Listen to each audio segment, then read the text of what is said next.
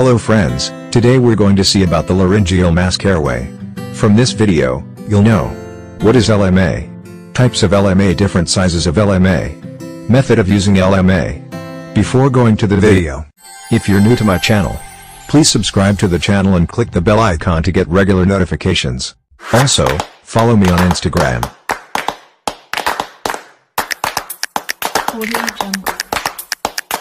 Now we'll get on to the video.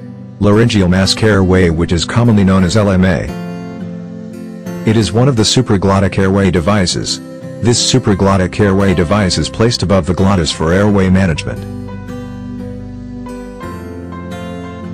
It is used to maintain a patient's airway during anesthesia or resuscitation.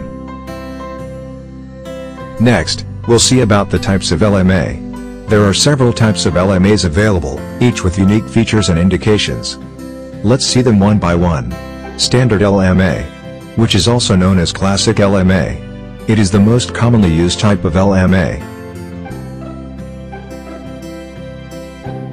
It consists of a silicone or polyvinyl chloride (PVC) tube with an inflatable cuff that sits in the pharynx and forms a seal around the larynx. LMA unique. This is a disposable LMA for single use, primarily due to its design features and material composition. The cuff of the LMA unique is made of a thermoplastic elastomer material that is not suitable for repeated use, as it can become distorted and lose its shape after a single use. That's why unique LMAs are suggested for single use. Flexible LMA. As the name suggests, this LMA is flexible and non-kinable due to wire-embedded reinforced tube. So it can be used in head and neck surgeries. Intubating LMA. By using this type of LMA, we can able to insert an endotracheal tube up to size 8 without any manipulation of the head and neck during placement. Usually, endotracheal intubation is performed in the sniffing position, head extension and neck flexion, but while using intubating LMA we can able to intubate without altering the position of the head and neck. Proceal LMA.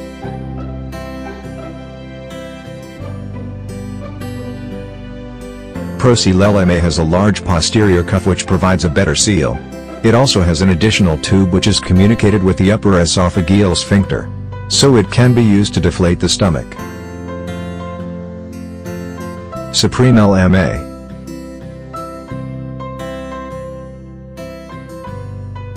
Supreme LMA looks similar to Proceal LMA, the only difference is it has a bite block. This prevents damage to the tube if the patient bites the tube. ⴅᴏᴛ. It is a device that combines the features of an LMA with those of a video laryngoscope.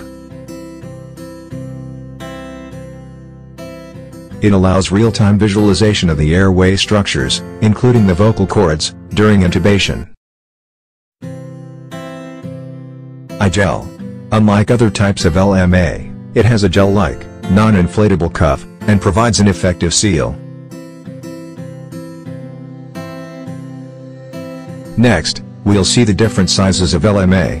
The LMA comes in 8 different sizes. Successful insertion requires appropriate size selection.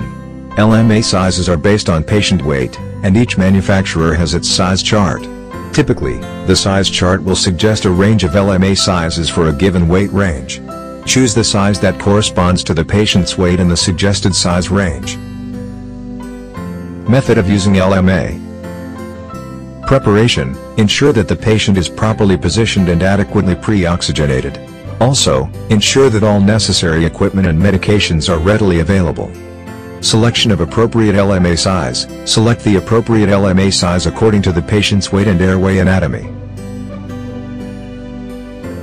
Insertion of LMA. Lubricate the posterior aspect of the LMA cuff with a water-based lubricant. With the patient's head in the neutral position, insert the LMA with the aperture facing the patient's feet. Advance the LMA gently until the base of the cuff is aligned with the upper incisors. Inflation of the cuff. Inflate the cuff of the LMA with the recommended volume of air, as indicated by the manufacturer. Use a cuff pressure gauge to ensure that the cuff pressure is within the recommended range. Confirm placement.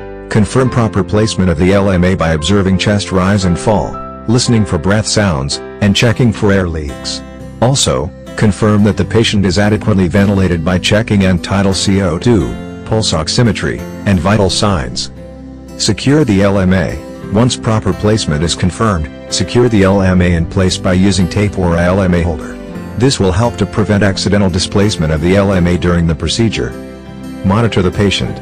Continuously monitor the patient's airway and vital signs throughout the procedure. If any airway obstruction or leakage is observed, adjust the position or size of the LMA as necessary. Removal of the LMA. Once the procedure is complete and the patient is fully awake and able to protect their airway, remove the LMA gently and slowly while holding the cuff in place to prevent trauma or aspiration.